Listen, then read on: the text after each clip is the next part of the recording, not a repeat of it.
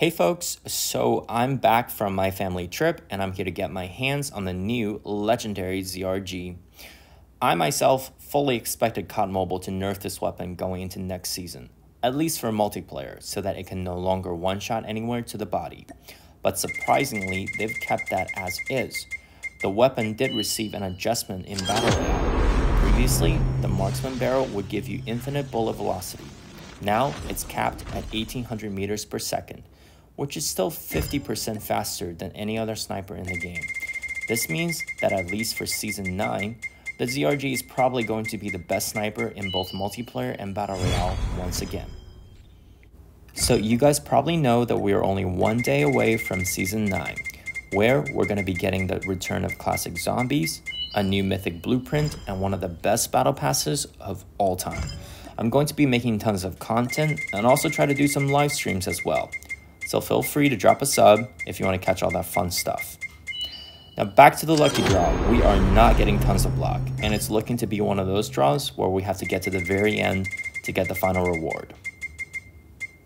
Fingers crossed it's not that case though. I really want to get this ZRG.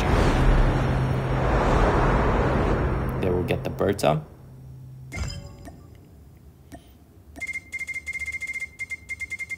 Honestly, I would feel much better about paying so much money for lucky draws if they improve the quality of the lesser rewards.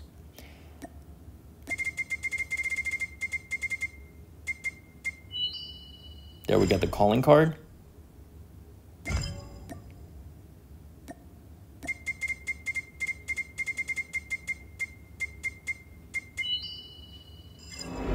You see, this is what I'm kind of talking about. Here we have an epic QXR, which is cool and all, but honestly it's just a base gun with an animated camo on top that doesn't look remotely as cool as any of the completionist camos. Anyway, just having a little bit of a wait. Look at the character here, which is very nice looking, but that also means that we're going to have to wait until the very end for what we came for.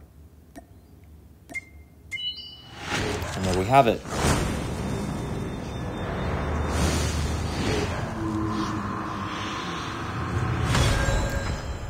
ZRG Ticket to Hell. Not gonna lie, that's a hell of a blueprint. And that's a draw. We're gonna take a look at the items in the training room.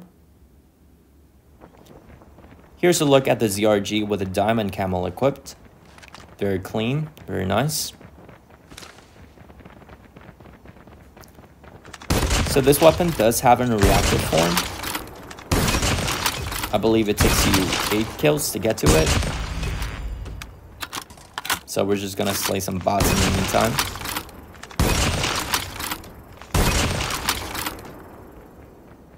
There we have it. Ooh, that's just gorgeous. All right. Here's our machete. Nothing special.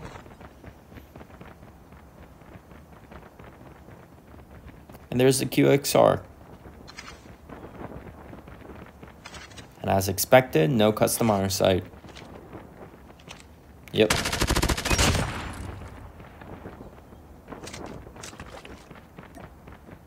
Don't forget we have the new emote on the character Keegan. That's decent. Okay, that's all the items. Right here is my recommended build for multiplayer. In today's video, we're going to be showcasing this blueprint in ranked, and on Thursday, I'm going to be making a Battle Royale video with it. And now, without further ado, here's the gameplay. Have a great one, y'all.